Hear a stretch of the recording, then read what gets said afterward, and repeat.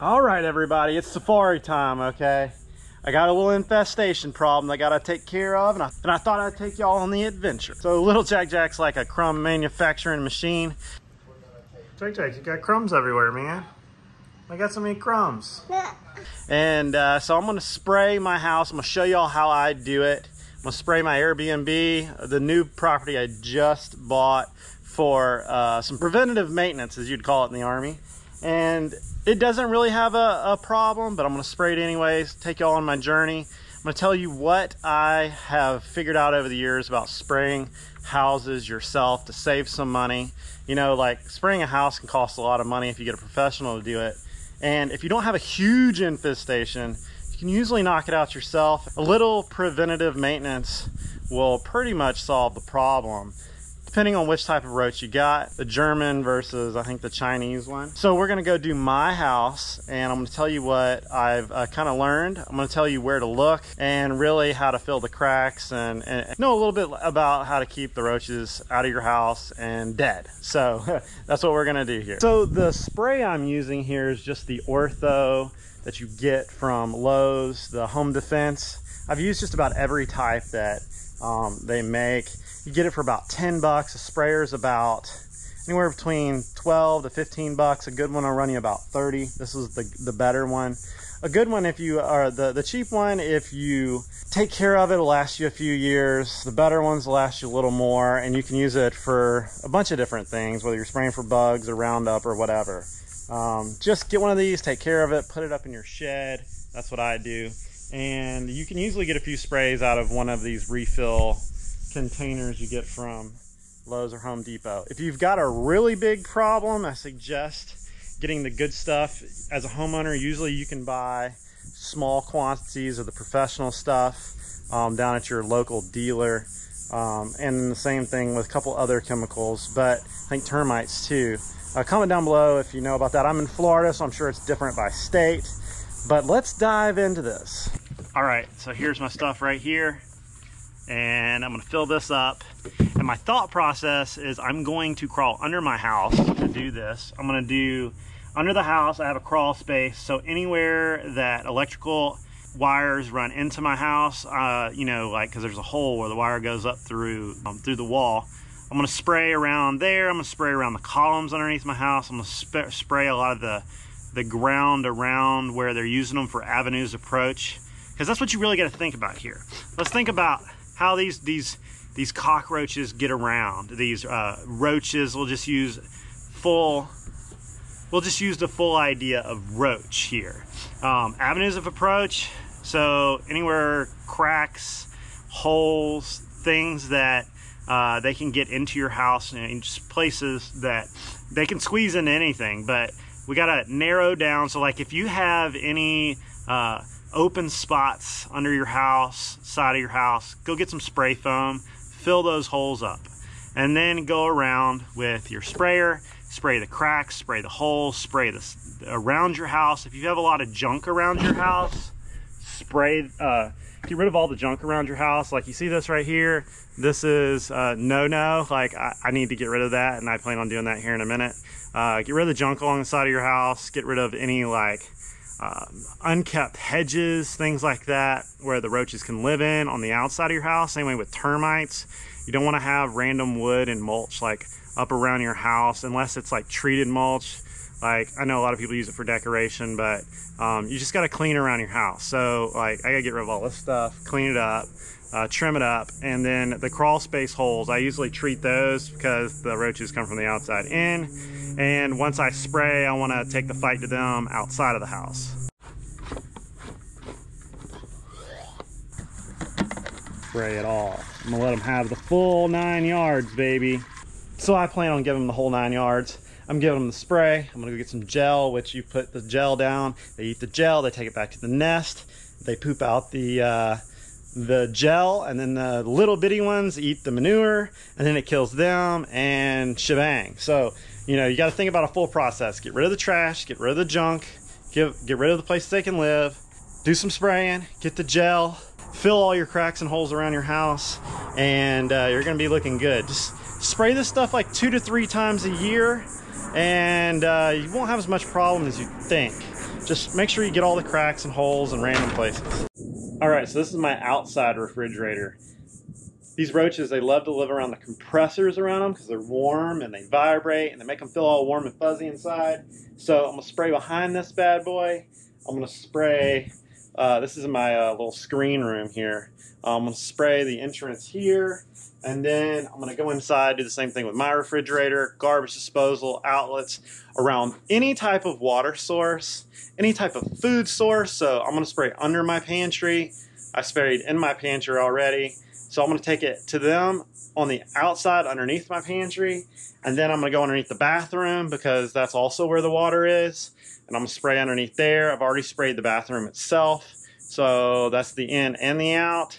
And then I'm going to go around and just spray random places I think they're hiding out in my house, and then check my outlets because they live in the outlets because it's warm and fuzzy. And see all this junk here? No bueno. This needs to be cleaned up too. Sorry, a little shoe rack, but as you can see, lots of clutter. You know, it's another little avenue of approach there. Got to spray that. This bad boy right here, I'm sure they're living in the condenser in that thing.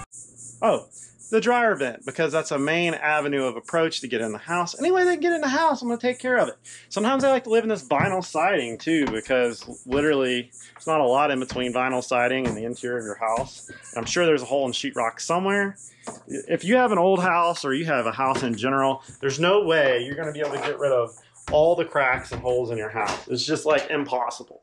So you either have to treat it or you have to use some type of preventative maintenance. Some people do like homemade DIY stuff out of like borax or baking soda or like any type of like dish soap. I think I've seen people use, but you know what, for $9 I'm gonna take the fight to them. So this is underneath a rug here. I built this when I was renovating this house so I could get underneath it, and this is how I can get underneath here to spray.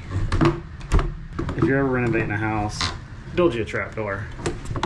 All right, see, check this out. See where the AC goes in and then where the gas pipes go in? Definite avenue of approach. See on top of these columns right here? Like definite avenues of approach. And then if you see where the wires go in underneath the house and the electrical box, those are definitely avenues of approach. So I just look at it like you're deer hunting or you're looking for the enemy, and that's where they are. So also, if you can see way over there, you can see the where the plumbing goes in and out underneath the floor of the toilet and the kitchen. You definitely places to spray. So don't think you have to get underneath your house to get rid of these bugs. Most of the time when they do like a crack treatment or a crevice treatment, they're just going to come in your house, they're going to spray into the cracks, they're going to get around the edges, they're going to do all the good stuff. But if you do have a crawl space and you're that, you know, zealous to get rid of all of them, and you can get underneath your house and you can crawl and treat the ways that they're getting into your house, that's something you can do. In my house, I have a crawl space. I had some time. I jumped down in there. I sprayed some of the places I know they're coming from, and I was able to handle it outside of the house, underneath the house, instead of waiting for them to crawl into my house and then die where they die. You need to make a decision on whether you want to be natural or not natural in your treatment. I've only really had good luck with actual spraying, and then just keeping trash, garbage, food, crumbs, cookies, dishes clean, like doing all these things to make sure they don't come in your house. Because if they don't really have a reason to come in your house, they're not really going to come in your house. Just keep your place clean, keep it sprayed, you won't have a problem. Pantry. Samantha built this. It's got all of our food in it. But under here, it's cracks. So I'm going to go underneath here and spray.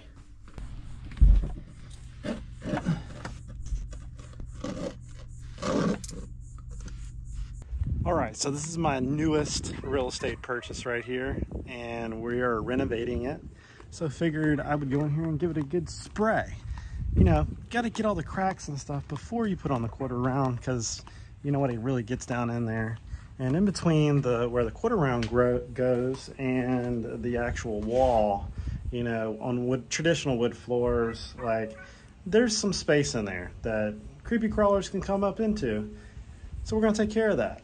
All right, so Samantha's been working hard on these floors right here, and before we put the quarter round on all the way around, I'm gonna spray around the kitchen. I'm gonna spray any of these little cracks. I'm gonna do the bedrooms because it's cheaper than getting a pest control company to come out here, and we don't have an infestation, so we're really just doing some preventative maintenance.